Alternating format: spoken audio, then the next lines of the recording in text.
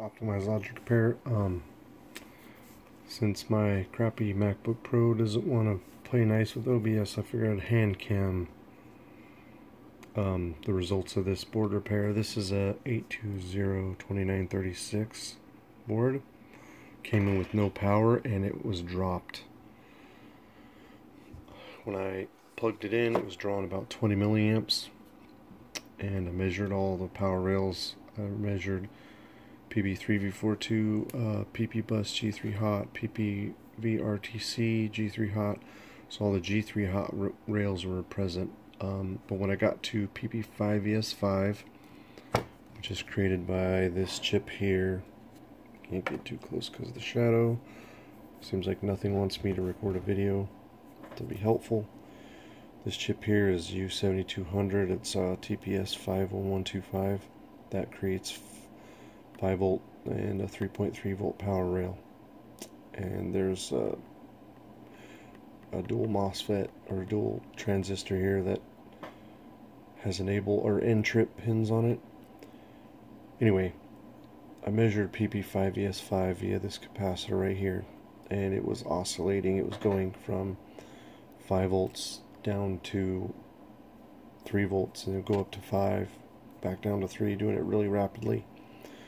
Same with the 3 volt power or 3.3 volt rail. It was going up and down, up and down.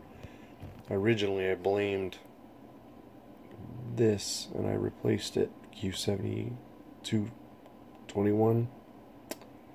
I think it is. I replaced that, still didn't do anything. So then I attacked U7200, and it wasn't U7200. This is actually a new chip I soldered on and replaced it, and it wasn't that. So then, I started measuring other power rails, and I was curious, and I saw this capacitor here. Decided to measure, and I found a short. It was short to ground, so that's PP5ES3.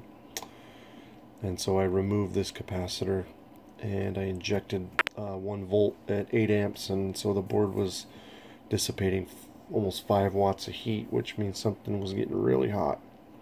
Well, if you come way over here, this big IC here, I don't remember the code to it, but this is the audio chip. And there's a capacitor. Let's see if I can zoom in. This works much better than my MacBook. It's missing, but there is a big capacitor here. This side is on PP5ES3, shorted to ground. So when I put alcohol on it, it was bubbling and hissing, and immediately it would disappear. So I desoldered this capacitor, and I turned the board on, and I would then get fan spin. So now the board is working, and I wanted to apologize to U7200 for blaming you, as well as Q7221. I'm sorry I blamed you. I should have paid attention to the fact that instead of having 0 volts on PP5ES5 and PP3V3S3, instead of having 0 volts, which on those two, and then I also had SMC PMG2EN was present, which means the SMC was sending that to a Q7941, I think it is. So that was working. So then if this was 0 volts, then coming out of this chip, I should have blamed U7200, but the fact that it was oscillating, it was going from 5 volts down to 3 and back up, back down, back up. And the fact that, hindsight, now I know that PP5ES3 was shorted. What was happening was the computer's trying to go from an S5 to an S3 state, and every time it would get to the S3 power rails, it would then short to ground, and it would start over and go from S5 to S3, and it was doing it rapidly. So I just wanted to make people aware of that. So if you have a board like this This is an A202936 from a 2010 or 2011 MacBook Pro unibody, 13-inch. Anyway, if you get one of these boards and you're testing that and you see that happening, it could be, you know, a power state above the one that you're thinking it is, or that you get to. So, you know, I was measuring an S5 power rail, which you measure after G3 hot, and so that was oscillating. It wasn't short to, or it wasn't, yeah, it wasn't 0 volts, like shorted, or I mean 0 volts. So, you know, if this was shorted to ground, then I would have definitely blamed this chip, or it could have been this chip, or a capacitor, or this capacitor. But the fact that it was going 5 volts down to 3, back up to 5, like doing that rapidly, means something else further down the line was actually shorted.